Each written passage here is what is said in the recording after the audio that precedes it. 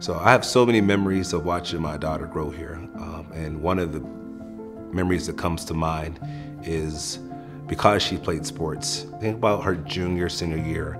She developed a medical condition, and come to find out that the athletic trainer and her actually shared the same medical condition. So they were already kind of close, but once that occurred, it just brought them even closer together. Until this day, they still communicate, and when she comes home for break, she'll still go over and babysit the athletic trainer's children's. I think some of the most valuable tools that my daughter is using now at the college level is she is very, very confident in her work. She is well prepared as a student. She takes copacetic notes. She is able to get to class on time. She is able to tackle her work and have time management skills. And she's at a point now where she's actually becoming a tutor, a math tutor for other kids.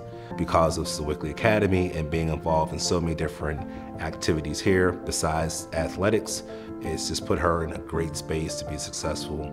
And the beauty of it is that it's not just preparing you for the next 4 years or the next 6 years of your education.